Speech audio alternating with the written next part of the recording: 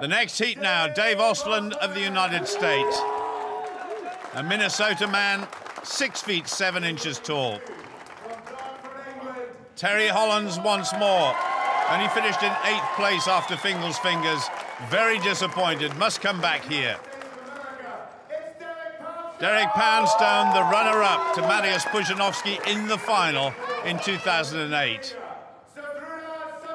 Zydrunas Savickas has got to be one of the favourites to take this event. And a real dark horse is Brian Shaw. Always wears that mouth guard when he's taking part in strongmen events. Mariusz Pudzianowski's time 25.05 and Laurent Charlet's time 33.54. Right in the middle, Savickas gets away well.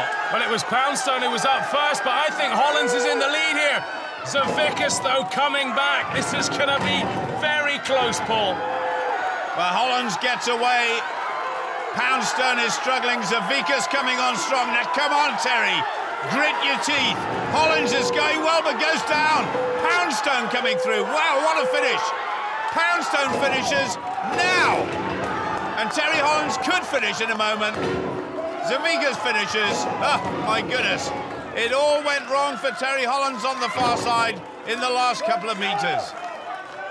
Well, he's looking at his hands there. How about Brian Shaw? He's meant to have one of the best grips in the world. He had real problems there. These are very thin handles, and for big men, I think they're almost too thin.